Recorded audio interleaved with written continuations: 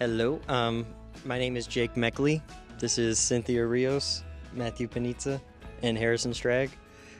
Today we have a presentation on an autonomous water surface vehicle, which is used for taking water quality measurements and giving assistance to researchers on aquaculture ponds. Basically, we were given this boat as a frame and tasked with making the electronics and functionality much better.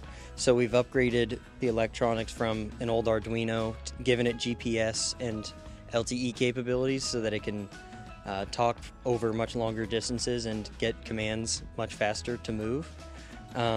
We've upgraded a solar panel and given it a new battery system, and upgraded the electronics inside as well. And so what I worked on doing was creating a website that displayed coordinates, but it was also in charge of creating the checkpoints for the path that this can follow because it's autonomous. On the website, you can also change drive modes. You can see all the sensor data, and it also includes a geospatial database to make sure that that's all kept track of. Now I've been working on the communication between the bot, and we have an onshore controller here that Jake is currently plugging in.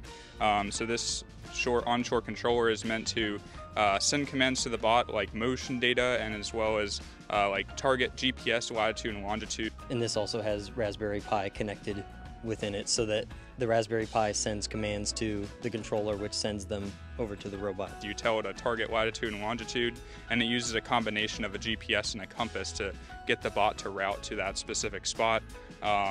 I also worked on the communication algorithm, so that way the bot has reliable communication from the shore to the bot with the lowest latency possible, using like a 900 megahertz radio that gets you long-range communication that's quick, but then if that fails, then we have LTE to back that up.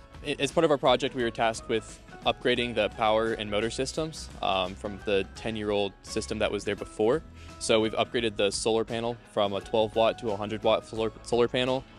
We've built a custom waterproof lithium-ion battery pack that doubled the battery capacity on the boat, and we replaced the motors with propeller-based brushless motors, which are more efficient, and it can go at faster speeds now so that we can put it in the intercoastal waterways where it may face more current than it would in a pond previously. Our main circuit board inside of the robot is this.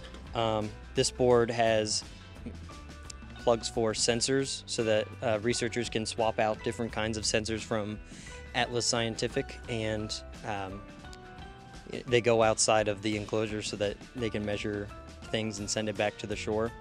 This board also has support for the communication and for programming a microcontroller on top of it, and that is an overview of our project.